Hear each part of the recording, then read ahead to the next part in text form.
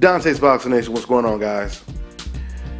You know, I was talking to Boxing Eagle the other day, and he was telling me about this tweet that Erislandy Lara put out. And when I seen the tweet, I just seen the tweet this morning, and I had to talk about this. The picture is hilarious, and Erislandy Lara has a serious sense of humor. I mean, matter of fact, Lara, he's been clowning a whole lot lately. He's been on fire when it comes to clowning Gennady Golovkin. When this fight was first announced, Erislandy Lara, he said he was going to most likely fight Roman Gonzalez next to mock the Golovkin versus Brook fight. And what's even crazier is Erislandy Lara, he's the guy that has been calling out Gennady Golovkin, and for whatever reason, Team Golovkin, they want no part of Erislandy Lara. They have no interest in fighting Erislandy Lara, which I get the comments in my comment section every day, and I hear fans talk about it every day. How come Lara, he didn't fight? How come Golovkin didn't pick Erislandy Lara? I even asked Abel Sanchez that in an interview, because I told him, I said, Abel, you know, a lot of fans are going to ask the question, you know, if he's going to fight someone coming up in weight, how come he didn't fight Erislandy Lara? Erislandy Lara, once again, he's already fought on pay-per-view before. When he fought against Canelo, the numbers did pretty well. A lot of people believe that he beat Canelo Alvarez. Just the fact that Gennady Golovkin has the opportunity to go in there and try to do something to Erislandy Lara that Canelo Alvarez couldn't do, that alone would be an impressive victory for Gennady Golovkin.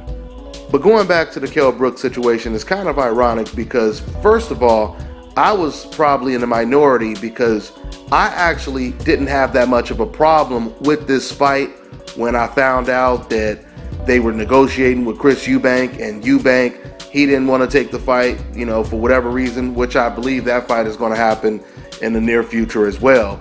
But I know that they were pressed for time, Team Golovkin. I didn't really have that much of a problem with this fight, but when I seen Kell Brook stand next to Gennady Golovkin, and I'm not talking about in this Photoshop pic that you guys are looking at, I'm talking about when I seen the real pic of Kell Brook standing next to Gennady Golovkin, I was surprised how much smaller Kell Brook looked next to Gennady Golovkin. In fact, I made a video about it last week. Matter of fact, if you guys missed it, you can check it out. I think I titled the video, "Is Kell Brook looking smaller and smaller next to Gennady Golovkin?" Now, once again, guys, I'm going to tell you this, and I'm going to stick with this.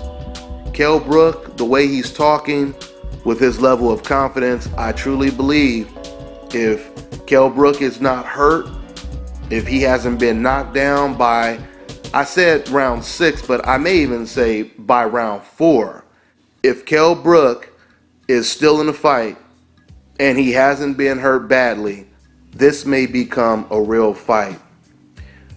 You know, by listening to Kell Brook talk, what I gather is the fact that he feels he's in there with a bully. You can tell that fires up and motivates Kell Brook even more. I mean, listen to what he's been saying recently. He's saying things like, I can't wait to taste his power, and his power doesn't bother me, and wait until he feels my power. He's not going to be in there with a welterweight. He thinks he's going to be in there with a welterweight. Wait until he feels the venom in my hands. And see, he's been saying stuff on those lines. So I truly believe Kell Brook, he loves the role of David going up against Goliath. We'll see if Kell Brook can pull off what would be one of the biggest upsets in quite some time on September 10th. You know, I'll close with this question. The way Erislandy Lara has been clowning Gennady Golovkin lately and calling him out at the same time, this would definitely sell a Golovkin versus Erislandy Lara fight. So my question to Gennady Golovkin is, are you going to allow Erislandy Lara to continue clowning you like this? Let's see if Gennady Golovkin ends up facing Erislandy Lara, which is a fight that all of the boxing fans have been asking for quite some time. That's all I got for now, guys. I'm on to the next one.